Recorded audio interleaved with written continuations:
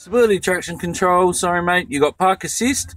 So the park assist button will actually help you reverse parallel. All you have to do is control the acceleration and braking, and the car will actually steer you into the parking position. And then you've got the parking sensors there with an electric park brake, which is just a push down or a pull up to turn it on. Cup holders, plenty of space in the center console.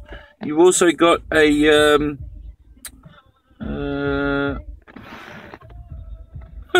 I'm not actually sure what that one's for. Oh, that's for your key.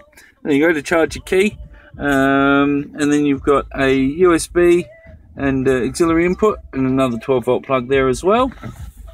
And just coming to the passenger side, as you can see, the interior all the way through is immaculate. You've got genuine set of carpet mats there, and completely unmarked and unworn interior. Just come around to the back of the car. As you can see, much the same, unmarked, unworn, untorn leather. Barely looks like the back seat's ever been sat in.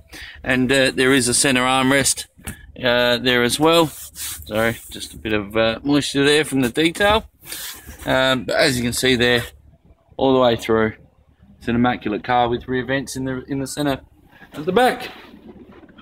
I will just show you the boot space. There is a huge amount of boot space. Sorry, of course, it's a Holden. In the back end, as you can see there, unobstructed, plenty of space, practicality, and there is a middle hatch as well, which folds down from there. Now, apart from that, I will just try and pop the bonnet in the same video. Sorry, it's cut me into two, so I'll try and keep it short, mate.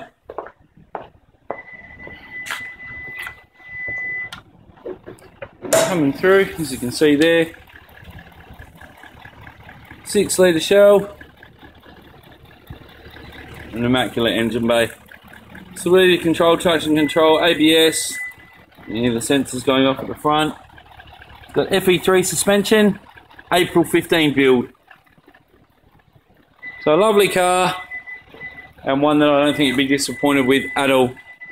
Thank you very much, Lucas. Again, Shane Miller from Wayne Phillis Ford. Hope to hear from you soon.